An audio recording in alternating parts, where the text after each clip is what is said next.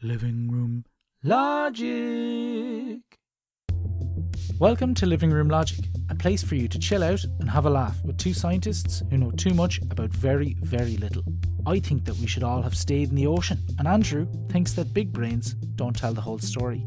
This episode we talk about the origins of modern humans, how important it was that scientists found a single pinky bone in a Siberian cave, and how we got down and dirty with other hominin species, then murdered them all.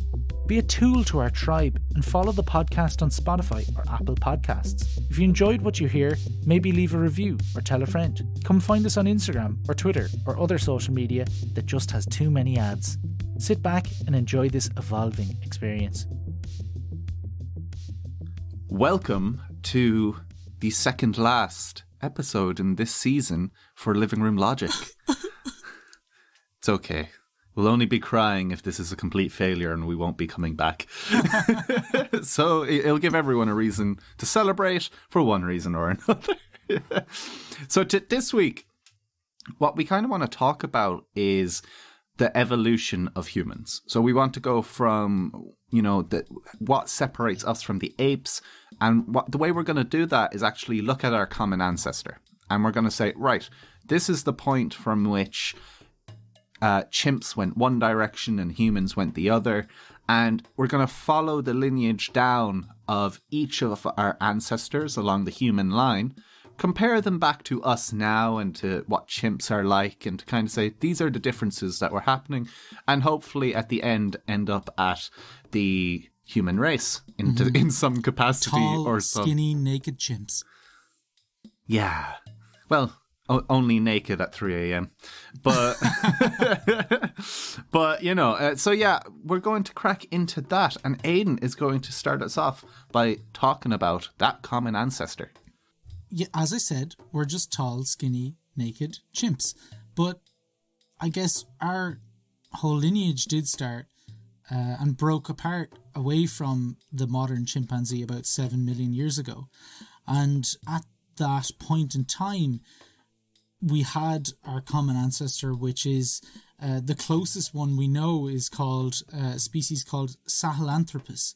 And I'm sure that doesn't ring a bell because no one bloody knows what the hell that is. Fair play if it does. Yeah, well done to you if you do. But this Sahelanthropus is basically very chimp-like, very ape-like. And if you saw it today, you would almost not be able to discern whether that it was any different from a modern chimpanzee, really. Maybe other than just things like size. But the idea is that this common ancestor lived in Africa, and it was actually the fossils for it were found in Chad, which is in Central Africa. And so these dudes were tree dwelling. They were hopping around on trees, having the time of their life, okay? And they had a really small brain. But actually, just like chimpanzees in modern day, they had the ability to every now and again go down to the forest floor and stand on their two legs. But this is only for very short periods of time, and mostly, today chimpanzees do it for signs of dominance. They'll stand up really tall and they'll stick their hands out and bang their chest and stuff like that. That's cool. And nothing crazily interesting happens for another 2 million years in human evolution. You find more and more that over the next 2 million years that these Sahelanthropus, they diverge into these species that, use the ground a little bit more, but they're still this tree-like species. And actually, we have a really good fossil record for this species, or at least we have several kind of really good specimens. And there's a little dude called Ardi that they found in Ethiopia. And it was, again, more like a chimpanzee than it was like a human. But actually it runs from this genus, this group of species called Ardipithecus. And they were around in Africa between 5 million years and 2.5 million years ago. So they lived for 2.5 million years. So that's actually, again, kind of a crazy amount of time. When you compare it to humans, we've only been around for, say, a couple of 100,000 years. So wow. You must give it to these little dudes, right? But the thing is that they were actually able to climb, but they could also walk bipedally, and they were the fossils show that their feet were less like a chimp's, and that they had the ability to grasp onto branches and stuff, but it was much smaller. So you could tell that they're like literally half in the trees and half down on the ground, walking around having the crack. And thing is that their brain size gets a tiny bit bigger from this Sahelanthropus. It's still about, I don't know, it's something like 8 or 9 times smaller than the size of our brain. So still really, really small-brained, kind of monkey-like creatures. And the kind of interesting thing about this one was that actually we look at the males and compare them to the females, and we look at their teeth, their dentition is what it's called. And you actually find that they don't have these really big canines that other monkeys tend to have, and other chimpanzees and that whole lineage. And the reason that those chimpanzees have larger canines is signs of dominance and things like aggression. And it's not just in males, like in some species, in modern day, females are dominant and they have super large canines, and it's just a sign of alpha. It's a display mechanism, so they kind of show off their fangs, kind of like a dog, and it's really cool. And so what you can take from that is that these Ardi dudes were less aggressive than chimps, and they were actually they invested more time into things like parental care, which is really cool. And we actually find as well that they have a sort of omnivorous diet. Those first dudes, the Sahelanthropus, 7 million years ago, they were just eating like berries and stuff, and maybe insects, like maybe stuff like that, but it's just really easy stuff hanging from trees. They're hanging out up in the trees. These dudes are kind of getting a little bit more experimental, and they're eating some more meat and stuff. And the way that you can find this, like how paleontologists and paleoanthropologists is what they're called, find this, is they actually they find fossilized teeth, and they grind off, it's called calculus, which is really weird. I don't know why it's called calculus. Okay. But it's just the sedimentation of food around their teeth. Okay. When we eat food and we don't brush our teeth, if you never brushed your teeth in your whole life, you'd have this kind of layer of gross stuff between your gum and your tooth, and it would fossilize if you become fossilized in mud or whatever. And so they looked that up, and they actually looked at that stuff under the microscope, and they can find what it actually was that they ate, whether it was a piece of a plant or a piece of an animal or whatever. So it's pretty cool. What I will say about the next dude and the guy I was just chatting about, Ardi, is that before you get into the kind of Homo genus, they're called Australopithecines, and so they're kind of like they're those primitive humans. You wouldn't really call them humans. It's just like they're somewhere in between monkeys and humans, right? Okay. So let's maybe jump forward. I said that Ardi starts about and evolves at about 5 million years ago. Let's jump to 4 million years ago. Now you have these dudes called Australopithecus, okay? Mm-hmm. And they live, again, for nearly 2 million years. So they live from 4 to 2 million years. So again, they're quite successful in time compared to us. They have this kind of long legacy. Like 2 million years is actually a long time for a hominin species. Yeah, for sure. So again, weirdly, these guys are only in Africa. So all of these early kind of divergent species from our kind of last common ancestor with chimps are all in Africa. And again, these guys are really weird because these are the first species to be fully bipedal. Okay? And so they have evolved these long, slender legs like us, large hips, but then it's really weird because their upper half is still really monkey-like, and they have like these really long arms, and they just have this like stick out rib cage. They just look kind of like, they look like a fella in a pub who's just like been there for way too many years, you know what I mean? And like so these dudes, Australopithecus, there's an amazing fossil of this, and it was quite famous when it came out. It was called Lucy. And it was a small female Australopithecus, and I think she was like 3.5 foot tall or 4 foot tall, and these guys only got about 4.5 foot tall, so they were pretty small, and so the males were a bit larger than the females. But again, the point is that they completely move away from the forest environment, maybe in Central Africa or in the Rift Valley there in near like Ethiopia in Central Eastern Africa, which was like really, really productive at the time, would have been kind of like a rainforest scenario. Yeah. That kind of dries up, more and more, and you find that you get more arid conditions, and they kind of they're kind of forcibly removed from those, and they are over time evolved to move into kind of tall grass savannas, right? So there's actually this awesome fossil. It's in Tanzania, and it's called the Laetoli footprints. The awesome thing about this was that, first of all, they found some fossils of the Australopithecus close enough to this. And cool. It dates to the same time. They can build the whole body from the footprints, which is amazing. So based on the weight distribution of the feet, you can kind of guess the weight of the animal, and then based on all of the evidence around these footprints and the other findings of fossils and stuff, you can build that. Who made that footprint? And it's crazy because the idea was that this Australopithecus, Lucy, her species there's a big volcanic eruption in Tanzania, okay? And the whole landscape is peppered in volcanic ash, right? And imagine it as if they're kind of scared, and they're probably leaving, and they're walking away, and actually you can tell from the footprints that the weight distribution is a little off, and so based on the weight you could tell it was a female, but the weight distribution was slightly more on the left side of the feet, so you can imagine that the female was carrying something, and they could actually calculate that the weight was that of like a young child.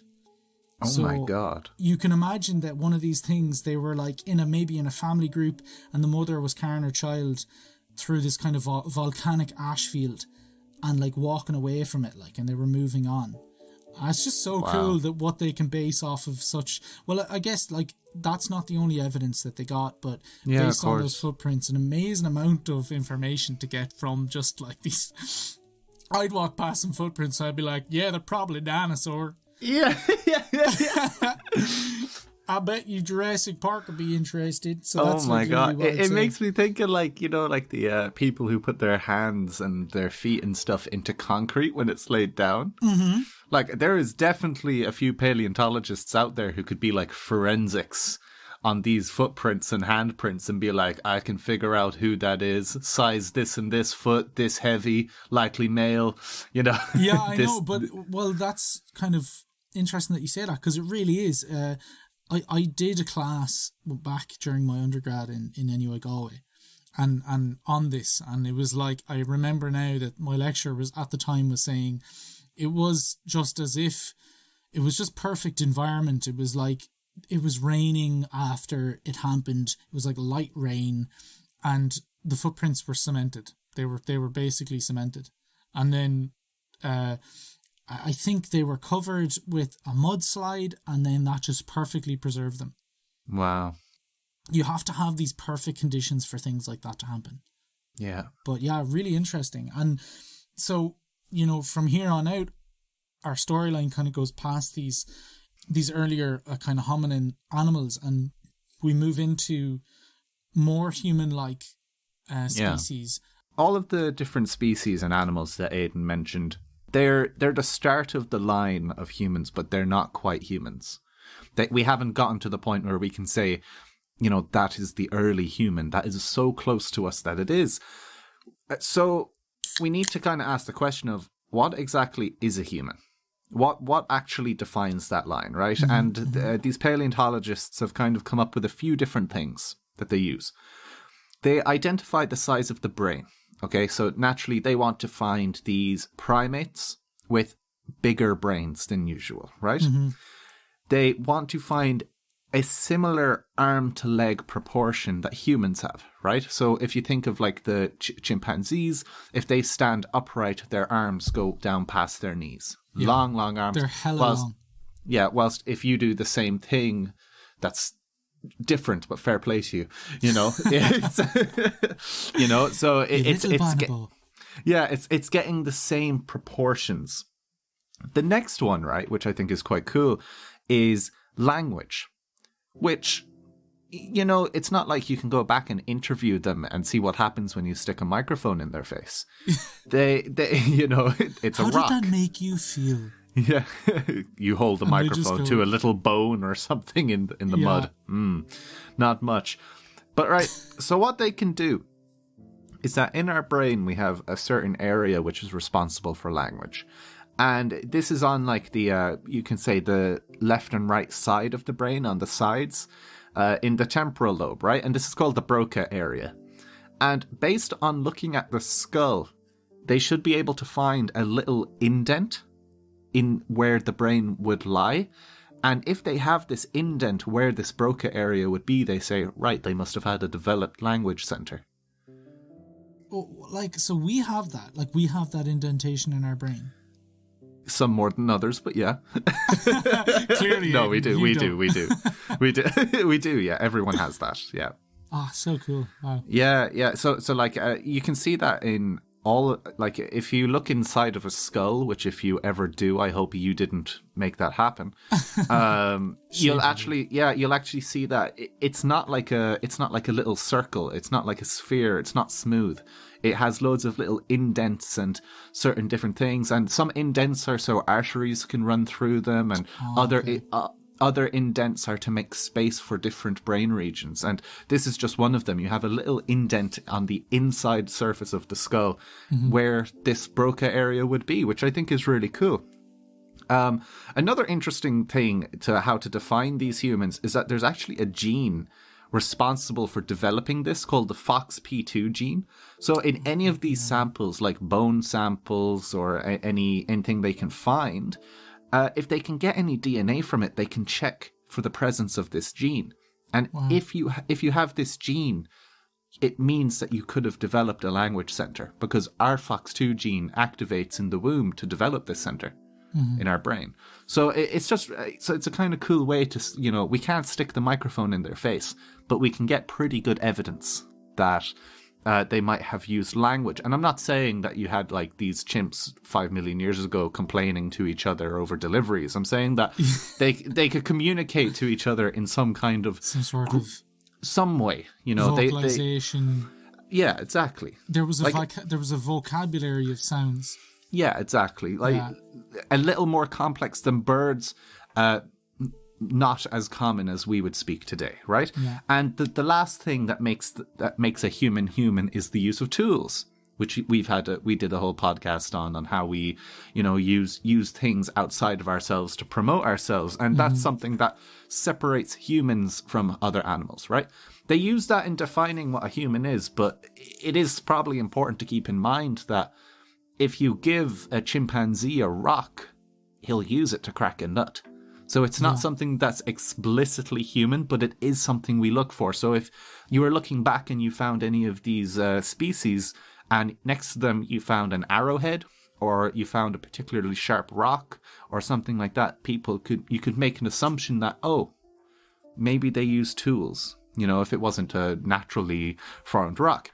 Yeah. So that brings us to the controversial furthest back ancestor of the human species, of the human genus, the homos, okay? Yeah. And this is Homo habilis, right? So the first fossil of this, right, was discovered also in Tanzania in 1960 by a science couple, right? Mary and Louis Leakey. And it was their son who found this, named Jonathan, and the name of this fossil was Johnny's child. That's what they called it. But they found it and started looking at it, and they were going, this is new, this is fresh, we haven't found this before, right? And more evidence kept popping up for these Homo habilis. So they were around roughly 2.3 to 1.6 million years ago. They were present in both South and East Africa.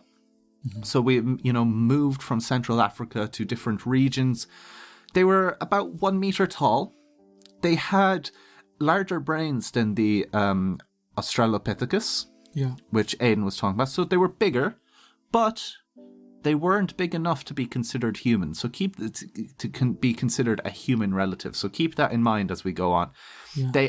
They also had long arms, and they had a protruding face, similar to a chimpanzee. So you know how the chimpanzee face has a flat forehead and the mouth comes out. So it had a similar build like that.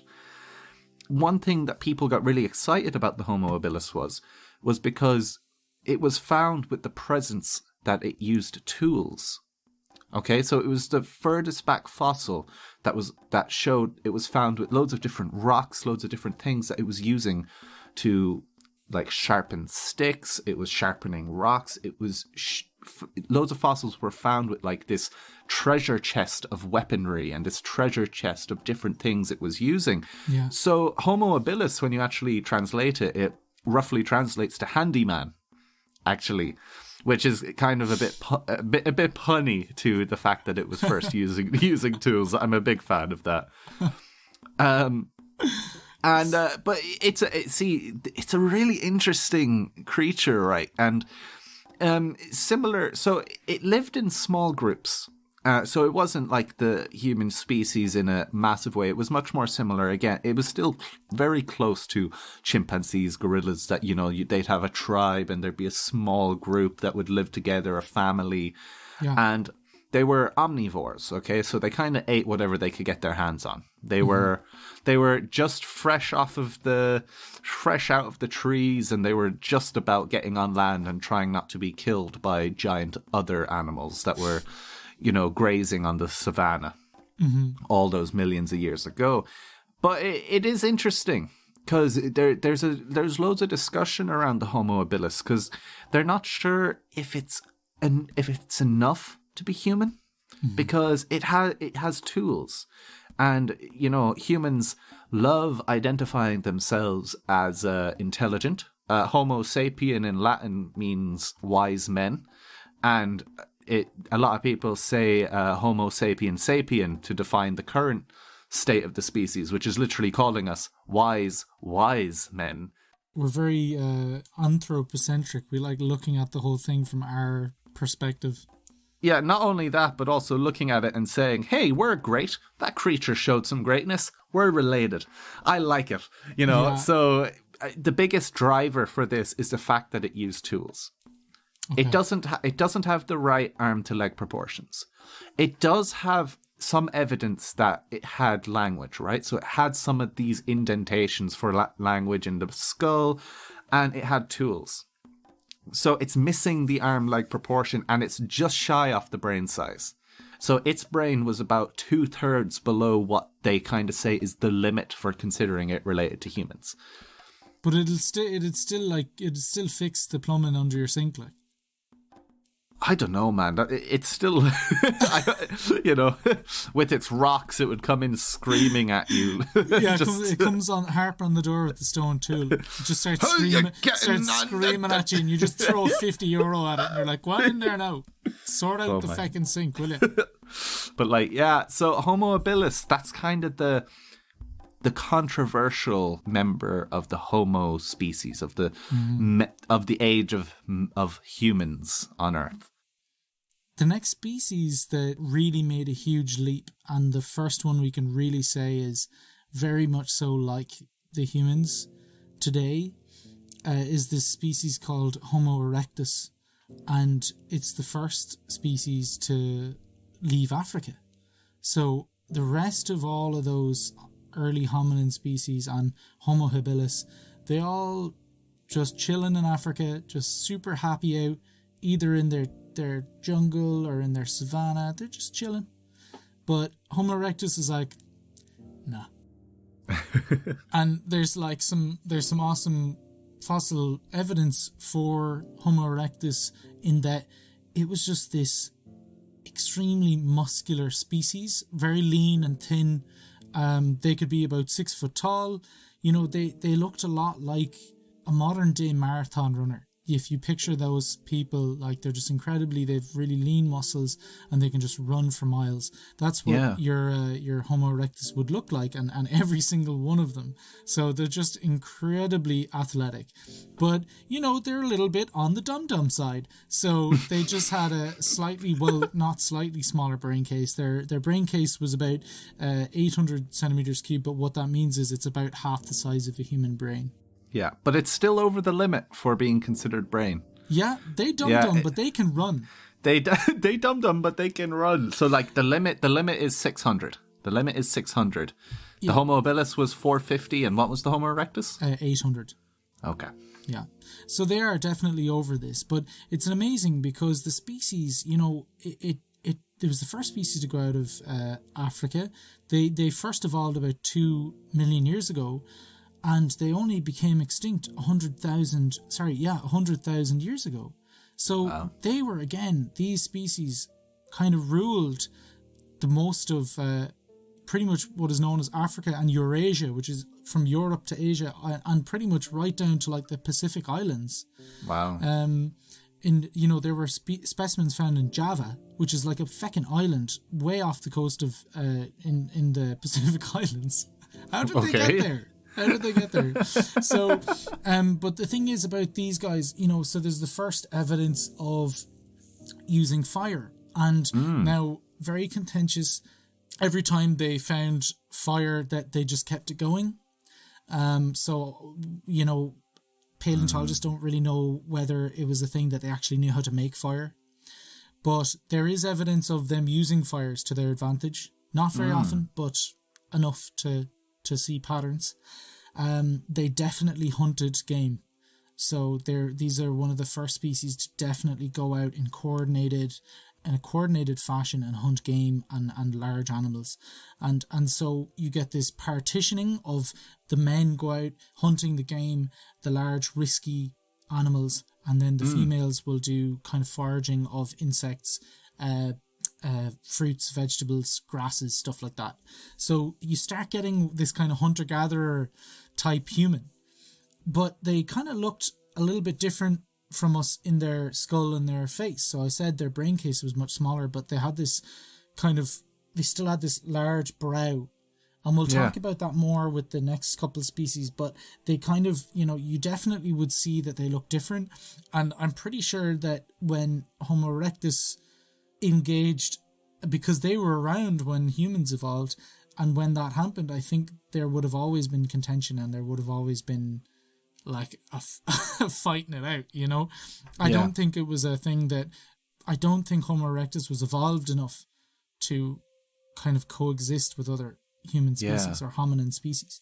What we do know as well is that they did gather in these kind of coordinated groups. They had these kind of, say, size of about 20 people in a group. And as well, there is this amazing evidence. They found this Homo erectus skull, and it had no teeth, but they found out that the teeth had fallen off that individual, an old individual, years and years before it died. So it's like, how did that person survive without the other people in their kind of group or tribe chewing their food for them? Yeah. So they would chew their food for them and maybe spit it out and give it to them in their hand or something like that, and they would just like gnaw on it. But it's better than being dead. So there's this idea that, there's this group mentality and this this empathy and this compassion within the group. You don't really see that in the earlier species, And there's also, there's some really early evidence of them doing very primitive versions of art. Not even cave drawings, nothing like that. It's just on certain bones and things that, say, from something they killed. Sometimes, so to take off the meat, they would use these things to scrape the meat. But what they found was that on other parts of the bones, they would actually kind of draw these like concentric or symmetric shape pictures almost, but not. They wouldn't resemble something. They would just be this kind of. It's almost like, Homo erectus Joe is just after killing a big boar, and he's like, after gnawing off its leg and he's happy out, and then he just like decides to draw this doodly thing on the leg, you know? It's just like this, they definitely had that cognitive ability to maybe think of things that are not in our objective reality, but you know, their brains were still kind of dumb. They actually have the kind of next tier up of tools from Homo habilis, and they use these things, they're called Acheulean stone tools, and it's just that they were much sharper, and they would use them kind of like axes, like a hand axe. So you would use, it's just a stone, but it's extremely sharp, and you could turn them into things like picks, knives, and cleavers. So they're kind of diversifying their tools. But the interesting thing about Homo erectus is they take over all of Europe and Africa pretty much, and Asia, but they actually never improve their tools. So they're around for nearly 2 million years, and they're just still using these hand axes, and they're running around naked because they don't have that cognitive ability to make clothes.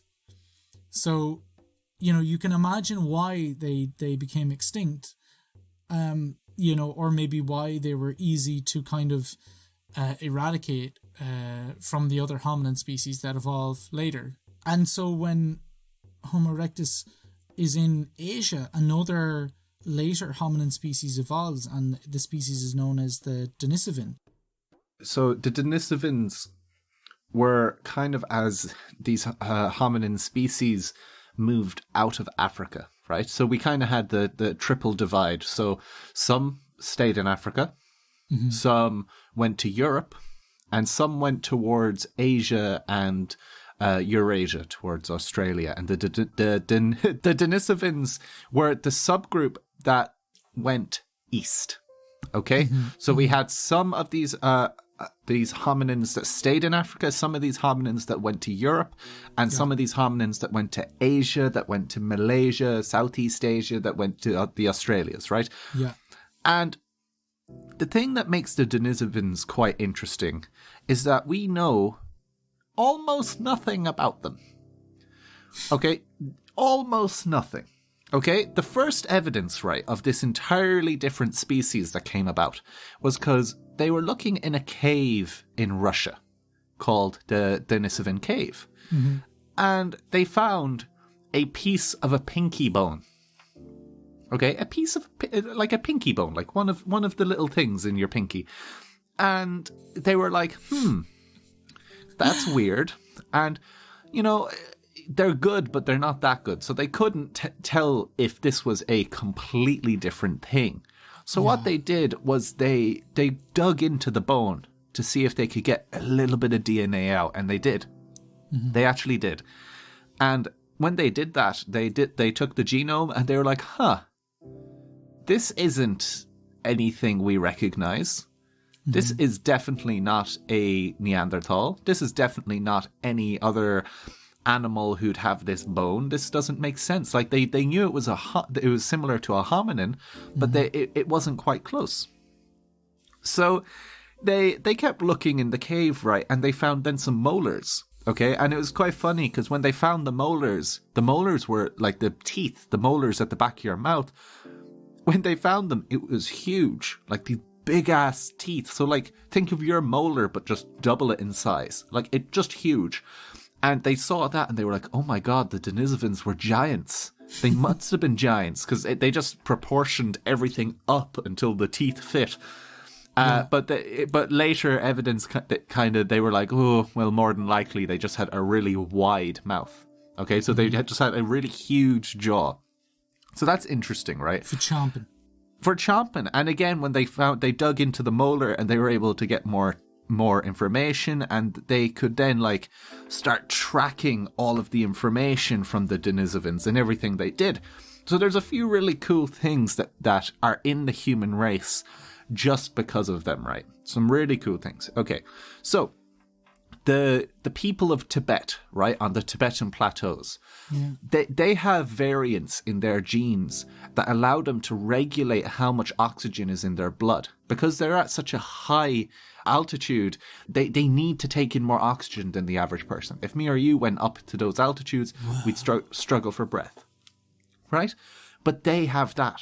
And in these... it's really cool. And in these Denisovan DNA samples, they found that trait. So they're saying that this subspecies is where that came from. Another one is in the Inuits.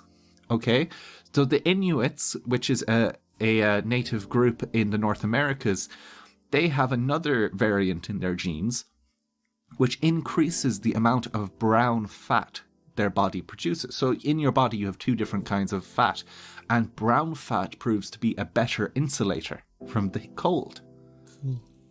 Okay, so, and that is also in this DNA. This DNA presence is really big in, like, Indonesia, for example, and people around Melanesia, around Indonesia, they could have 4 to 8% of this DNA. Humans today still carrying this DNA. It's really, really interesting, right? Wow.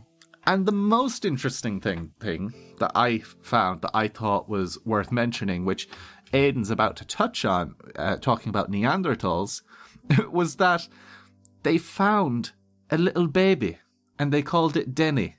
And this, when they looked at Denny's DNA, Denny was born and grew up as exactly a 50-50 Neanderthal Denisovan. Mama was one, Papa was the other, and so this baby came about. Yeah, and little Denny, and it just completely blew people's minds. But again, it's crazy. But the thing is there's so few fossils. There are so few fossils. So, like, it's mostly just like that pinky bone, loads of teeth. Most of the information they know about it came from that cave. They recently found another cave in Tibet, in caves in China, where they're finding more and more. But, like, these were some pretty strong dudes. Like, they didn't go extinct until about 15,000 years ago.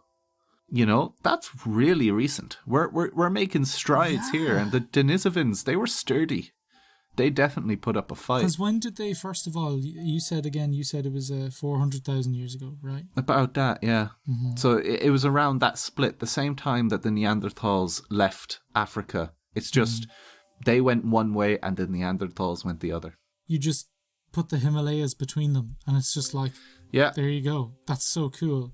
You get a common ancestor, and you just pop their common ancestors on two different continents. You leave them for 1 million years and see what happens, and they're going to look totally different in 1 million years' time. And so there's hundreds of thousands of years there where Neanderthals are in Europe and Denisovans are in Asia, and both of them are. There's a section there in, like, near Siberia, in the Baltic area, where their geographical distribution is overlapping. And that's amazing that they could still interbreed, and it's something that it still confuses me to this day. and you know, I don't think anyone's figured it out, is what finally stops two species from interbreeding, and if two species can interbreed, then are they actually two different species? And I think maybe that's kind of going away from this conversation, but I just think it's a really important thing to think about. You know what? We'll have a hot take about that in about 20 minutes if you keep listening. Let's hit that at the end. Let's get back to that and just be completely clueless about it. You guys are going to enjoy that.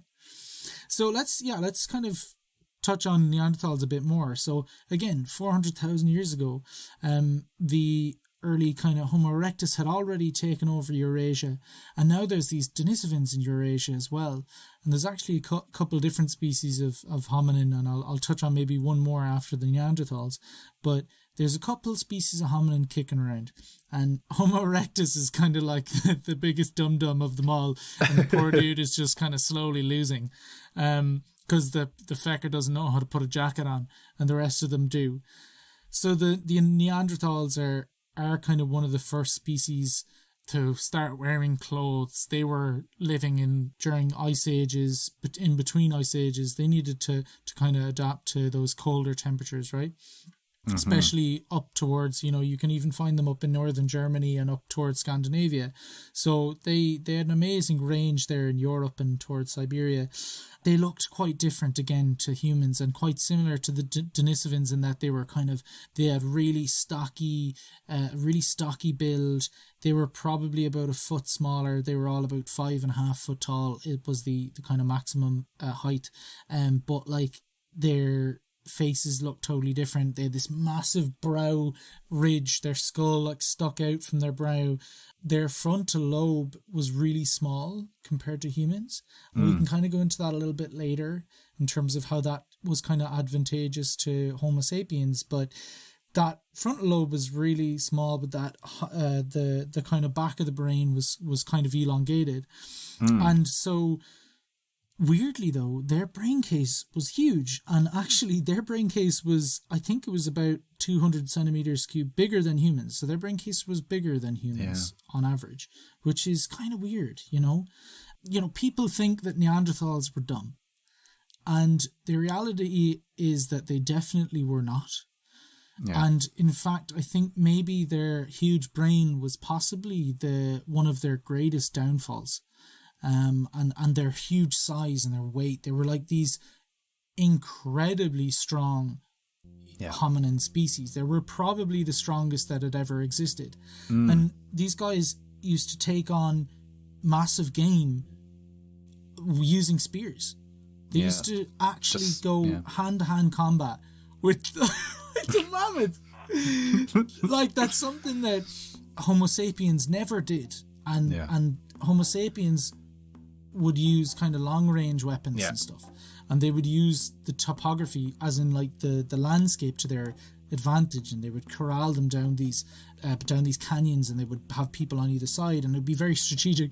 The Neanderthals would just be like, oh, and they'd just like go at them with these spears, and just a couple of them would die, and they would just get this massive win, and it'd be humongously risky. But that's just the way that they lived. When you think of that, you kind of think of these massively brutish creatures, but they weren't. They had, first of all, there's lots of evidence that they buried their dead. And now, whether they buried their dead because the dude that just died by the mammoth was kind of stinking up the place, so they just buried him a couple meters away. There is that kind of just logical reason to bury someone. There was some forms of art and spirituality that was coming into the Neanderthals. They did a little bit of cave painting.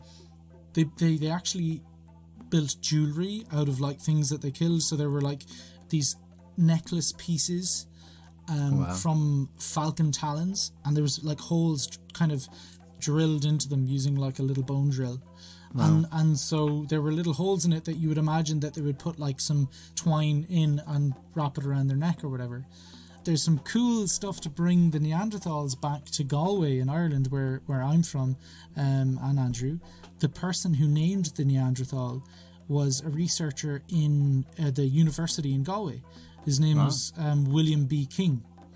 And he was the first guy that looked at one of these kind of early human fossils, and he was like, yes, I can say that this is not human.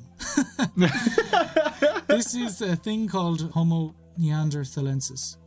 And so he's the first guy that named the Neanderthal, and he actually doesn't get a lot of recognition. So fair play to him. And in NUIG, we actually set up a whole section in the Natural Sciences Museum for him. So, oh, cool. William B. King, God bless you. Ah, that's awesome, dude. Yeah, and so there's some amazing evidence for Neanderthals down the very southern tip of Spain. Is a place called Gibraltar, and maybe people know about it, maybe they don't. But there's this huge mountain range just at the very southern tip, and actually the British would have set up like an entire fort line, but when they were setting up these forts, what they actually found were these caves, because they would put the artillery ammunition in the caves, and they were like, there's a bunch of tools in here, and there's a bunch of skeletons in here, and we don't know what to do with them. And they actually got all the specimens and sent them all around the world, and loads of different people again described the species as a lot of different things. Most people thought it was human, and then William B. King said, you know what? Nah. That dude looks way different. He's a Neanderthal. What we found was from those caves was actually that, you know, we found out a lot about them, and it's actually one of the biggest sites in the world that has these Neanderthal specimens. So Neanderthals are bopping around in Europe. The Denisovans and the Homo erectus are kind of bopping around in Asia. But back in Africa, and this is the weirdest thing, and this species was only founded very recently. This species was just founded there, I think it's maybe just a couple of years, 5 years ago, something like that. Oh, right. Its name is Homo naledi, and it was found in a cave in South Africa. And they found that no cave has ever contained so many bones and like so much of a species, and that we just never found before. And so there were hundreds of these bones, and they were just freaking out. These paleontologists were just like, you know, this doesn't happen in paleontology where you just find like 1,000 bones and you're just like, you're set for the rest of your career, basically, those people. This species, they dated it back to 300,000 years ago. So it's actually earlier than the Neanderthals. But here's the weird thing. Its lower half is very much so like a Homo sapien. Human-like feet, legs, hips, everything. It has very human-like hands. Its brain was tiny, and I think it was down like 1,200 cubic centimeters. So severely reduced compared to like humans, Neanderthals, Denisovans. And it kind of confuses the idea of the theory that as humans evolved, their brain cases got consistently larger. These guys actually devolved in a sense, not devolved, but their brains just got smaller. And despite this smaller brain size, and actually they found that the face was again ape-like. So the face looked ape-like again. But again, they were bipedal, they walked, they weren't in trees. And actually their teeth and everything were ape-like. So, but when you look at the brain, that frontal lobe was large, and those parts that are indicative to things like tool use, language and social behaviour were enlarged, but the rest of the brain was really small. So was it dumb? I don't know. It's really, but it totally, when they found this thing a couple of years ago, they were just like, well, we're just going to have to throw our theory that we had the whole time out the window, because it just doesn't make sense that this crazy. Thing does not look like a human. If you looked at it, you would think again, ooh, maybe it looks a lot like that Homo habilis. But Homo habilis evolved millions of years ago and became extinct millions of years ago, whereas this dude only evolved 300,000 years ago back in Africa. And actually the craziest thing is that Homo sapiens might have evolved before that thing evolved, which is amazing. Or just very similarly to the time that Homo sapiens evolved. So, Andrew, this is when we come in. Homo sapiens are interesting creatures, right? A few really interesting things about them. We don't have much hair. We're lean. Yes, sir. We sweat. And we're not that strong. And we're hella smart. In comparison. And the Homo sapien species evolved around the same time, as the Neanderthals, as these Denisovans, as everything else. And except it was evolving in Africa. Now, what's interesting is because this was all of evolution around the time of the Ice Age. So if you were up north, you're experiencing a hell of a lot of cold. You're experiencing a lot of things up north that are bad. Okay? So if you were up north, you need to get big, strong, bulky, be able to retain lots of heat, be able to fight off all these woolly animals, mammoths and rhinoceri that were coming after you, right? But during the Ice Age, Africa didn't freeze over. It was a different thing. It became drier, if anything. So these Homo sapiens began evolving, and it just kind of was a benefit after benefit effect where they became smart. They learned how to make tools. You know, the same way they could make tools, but they were like, we can make better tools. Their shoulders evolved and their body changed shape so they could throw things. Okay? Which is a really interesting development because it sounds to us like the dumbest thing in the world, but we can throw things hard. Like baseball pitchers, anything like that. Even people, tennis players, swinging their arm over their head. Overhead, you can get so much power. And this is something that we take for granted. And a big reason for that is because of, for one, the way our shoulder is made up, and for two, the way our center of gravity is. Because if you see a chimpanzee and you imagine them, reeling back to throw, their whole body is just going to plonk forward because their center of mass is way too high. They have not that big legs. They're mostly upper body, mostly arms. Whilst humans, we completely changed that. We actually moved our center of mass very far down, and most of our muscles are actually in our glutes. Like our glute is our biggest muscle. And that leads me to my next point of what made Homo sapiens excellent. Homo sapiens, during this dry age of Africa, they couldn't get much food. It was a bad time for them. They couldn't, there wasn't much plant life growing because it was just getting drier, and they couldn't do anything like that. So they had to rely on hunting. But, similar to today, anything in Africa that you want to hunt, you're going to have to chase. So we developed these legs, and these bigger legs, and our body mass went down, and we became runners, is the theory that's going, right? That we were actually long-distance runners, and what we do is there'd be all this prey that would sprint away to its safety, and we would chase it. And it would sprint, and we'd start jogging after it. And it would sprint like 2 kilometers away, and we'd just keep jogging. And it would see us again and panic and sprint away, and we'd keep on jogging. And eventually the animal would be completely run down. Just exhausted. Literally just, it can't do it anymore. Most prey animals, their defense mechanism is sprint. Use all your energy, save your life. But the Homo sapiens developed to actually just keep on running. Other than like pack dogs, there isn't animals with as much stamina as the Homo sapiens species on Earth. It's mostly just the pack dogs can also do it. So this was hugely in our benefit because it meant we didn't have to hunt anything dangerous. We would just keep following an animal until it was exhausted.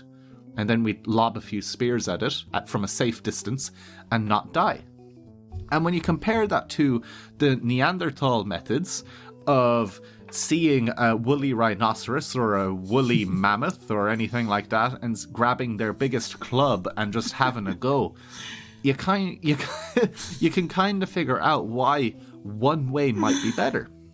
It just sounds so crazy. They just sound it is. But they couldn't. I know. That's it. But they just couldn't swing. They couldn't swing a spear, so they were like, all I can do is the underarm. Yeah, they couldn't get their arms properly above their head to do a throwing movement, which is crazy. And even back to something you said, like they had their own things. Like you were saying that they had this huge brain case, right? So, big skull, bigger than us. And people were like, oh, so they were smarter, right? But if you actually think to like, why do you have a skull? Well, you're protecting your brain. Your brain kind of runs everything. Okay? So, regardless of the size of your brain, if you're the kind of creature that goes head to head against a woolly mammoth, you probably want a really big skull. Something massive, thick, and full of like padding to protect the brain as it's bopped around as you get charged at by God knows what creatures were around in the Ice Age. Like things weird. So like it could have been this itty bitty little brain bouncing around its little cushion inside of the dum-dum Neanderthal skull. And Homo sapiens, so they could run with their legs. They wouldn't overheat because they could sweat. They didn't need much food because they were a hungry species, right? They couldn't get food easily, so they were always hungry. And eventually they built a community style, right? So a big thing in evolution is that you are born a blank slate, you take in information, and then you die with that information. And a big thing that the Homo sapiens did was they had a community, right? So they weren't afraid of seeing other Homo sapiens. There wasn't a huge aggressive style to them, right? Like, even look at Homo sapiens today. We don't have those fangs for dominance and all of that. We don't. We're different creatures. And the thing about this is that we're incredibly social, and if one group of these Homo sapiens came across another one, they would share information, and this information would keep being shared and keep being shared, and you can kind of see it now. We're in an age of we're using information from thousands of years to continue moving us forward, and it was the same way with tools. Maybe one day there was this group of Homo sapiens who came across a lad who was just on his own, and he was like, I made this long stick with a pointy end, and I keep throwing it at the tree and it gets stuck. Isn't that cool? And you were like, it's this passing of information, right? But then we kind of get to the thing of like, why did Homo sapiens beat the Neanderthals? And well, as the Ice Age ended, they needed to go north because there was nothing left in Africa. Africa got dry. Africa was super bad. So they had to go north. And the thing is that the way they evolved to succeed, their climate just moved north. However, for the Denisovans and the Neanderthals, they had nowhere to go. They can't move north. They tried. They kept going to find their successful place, but they couldn't. In the new climate, there wasn't enough food around to maintain their body. It was too hot for them in this new climate, so it wasn't ideal for them. All of the giant animals were becoming extinct. Like these woolly mammoths, like these big mammals that they used to hunt, were also going extinct. So it was kind of a big mix of all of these different things, I think that's one of the biggest points of it, that it was like a series of unfortunate events that led to the downfall of all of the other species. But I think maybe the biggest one was our collective learning, and that idea for sure, that every generation, the generation before, would pass on anything they knew and be like, right, remember now, this, and this. And how did they do that? Through language. And so because of our complex language, which at the time might have just been a couple of words, or you can string a couple of sentences of something together, whether it was just vocalizations or whatever, but it was the idea that we could use words, and we could create these sounds and these complex sounds that come out of our mouths that are all to do with a particular thing. So our ability to throw and our ability to make these tools, one of the most revolutionary tools was the thing called an atlatl. Those things that you can extend your arm when you throw a tennis ball for your dog? That is a very similar idea of the atlatl, in that it literally extended the length of their hand, and so the way that you fasten like a long dart into it, and almost like an arrow basically, and you just extend it. It just extends the length of your arm, which increases the speed of that thing immensely, and so you can throw things extremely far, and you can have these coordinated hunting events where you can scare game into a certain place, and then you can just fire these things down into a valley at it, or you can push animals off of cliffs, and you can all of these things, and not to mention that humans used fire very, very frequently, and that generational knowledge was passed on collectively. So it wasn't just it wasn't that information was lost. It was almost always gained. And writing things and drawing paintings in caves and things like that. All of that was remembered by future generations. And I think that's one of the coolest things about humans and why they won. You know, an extremely cool thought is that apparently there was like 9 different hominin species around at the same time when humans kind of first evolved. And so you have humans leaving Africa. You know, Homo erectus did it 2 million years ago, but humans are doing it again. They start in Africa and then they leave Africa and they take over pretty much the whole place. And it's not just humans, it's humans, Neanderthals, Denisovans, Homo naledi, another one called Homo florensis, I'm pretty sure, several other ones. And they're kind of like Homo naledi, and that they have smaller brain sizes and they're kind of midway between chimp and human, and they're all confused, Andrew. They're all very confused. But clearly Homo sapiens are the one with that extra bit of flair, strategic thought, ability to work in very large groups, non-aggressive. I mean, Jesus, we're aggressive when we want to be, but in terms of our own species, very social and can occupy very large groups. And kind of going back to what you were talking about with the Denisovans, in that humans interbred with Denisovans, there's a lot of evidence that humans also interbred with Neanderthals and potentially with all the other species of hominin going on in Africa and in Eurasia. And like, that's an amazing thought, to think that all these different species are running around riding. But it's in our last episode with particle physics, there was no love. And in this one, there's so much love. In fact, there's probably too much. But no, there's some incredible science behind this. I actually got to meet this guy. His name is Svante Pabo, and I am almost certain that he won a Nobel Prize. And the thing that he won a Nobel Prize for is completing the genome for the Neanderthal. So we didn't actually explain what genome is before. It's basically all of the readout of your DNA, all the different letters of your DNA and the positions that they're in. It's something like 32 billion lines of code, okay? Of genetic code. And most people, all humans have very similar, all of these 32 billion lines. Maybe a couple thousand are different, something like that. And then you can compare, if you get genomes of other species, you can compare the relatedness of those 32 billion lines of information.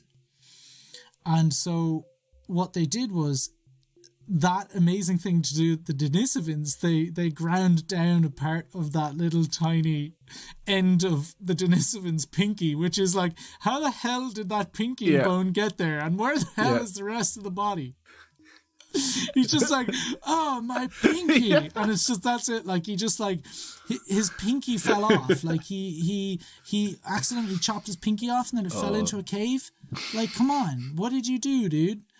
Anyway, it's an incredibly complicated technique, but they can do it, and it's very, very scientifically, statistically robust, and it's an amazing feat. But what you can do is you can compare the genomes of Neanderthal bones, Denisovan bones, any other species if you want, once you have their genomes, and compare them to humans from around the world. So when you compare a human's genome from Europe to Neanderthals, it's 2% likeness. When you compare Neanderthal's genome to an African person, someone who's from Africa now, generationally, there will be very low relatedness in terms of their genomes. Okay? Again, as you said, someone from Malaysia, which makes sense. When you compare them to Denisovans, there's a 5% of their genome is Denisovan. And you said particular genes are 50-60% related. So you can almost say, look, they were acquired from those things. Things like immunity of certain things, Yeah. immune disease and stuff like that. And, Yeah. and there's pros and cons to what we gained and maybe what we gained in a bad way from Denisovans and Neanderthals. But just an amazing thing that, especially people with a European lineage, we are part Neanderthal. And I don't know if that's a good thing or a bad thing, but it's cool. It's a thing. And it's just It's like, a thing. what, you know, it makes me sad, actually, that all of the other species are extinct. And it only happened very recently. Like Neanderthals, when did they go extinct? 15,000 years ago? Yeah, and Denisovans were about 30 to 15,000 years ago. 15,000 years, like. Yeah. To think that, you know, you have ancient Egypt a couple thousand years ago. And just jump another couple thousand years, and then there were these dudes running around. Yeah, you know, it's crazy to think about, but at the same time, if you break your heart for every single species, you're going to be here a while writing on those many billions of cards for every species that has gone extinct. So, you know, I think the better way to look at that is just be glad you're on the team that won. About 74,000 years ago, there was this humongous volcanic eruption in Indonesia from this volcano called Mount Tobo. And basically, it sent so much volcanic ash. We talked about this in the mass extinctions. You know what happens, people, when you get a big old volcano and you blow it up. You get a lot of bad stuff. Apparently, the changes and the effects and doing basically what they did is they modelled the changes that happened to the world. And there would have been things like darkness for years and just crazy temperatures in some places and super cold temperatures after for tens of, you know, decades. And it was estimated that the human population dropped to only a couple thousand in the whole world. That's nuts. And it's kind of weird, because if we only went down to a couple thousand, does that mean that we're like heavily inbred? Yes is the correct answer. If we look at that again, they didn't actually die off then. They and the Denisovans kicked about until about, say, 40 or 30,000 years ago. In fact, the Denisovans lasted even longer. You said 15,000 years ago. So that Mount Tobo event happens, and humans are almost completely wiped out. Were Neanderthals heavily affected? I actually don't know. I'd imagine so. You know what? Like, if we go back thinking about everything we talked about, they were probably better off than Homo sapiens would have been. Like, Neanderthals and Denisovans, they're just sturdy. That's what they were. They were big, sturdy creatures that were hard to kill. The biggest thing, I think, in their way in that situation would be getting food. You know, because if you're saying that all the Homo sapiens were dying, I imagine that most things were dying. You know, I'd say there was a significant amount of things that were going, and especially if there were like decades of darkness, you're obviously going to have a huge loss in the herbivore population. Anything that feeds on plants, and then, to be honest, most of the things that you hunt, they're all herbivores. You know, predators don't hunt that many predators. It's really cool, dude. It's really cool. But humans survived, and we've managed to completely wreck the place. But you know what? We've had fun while we did it.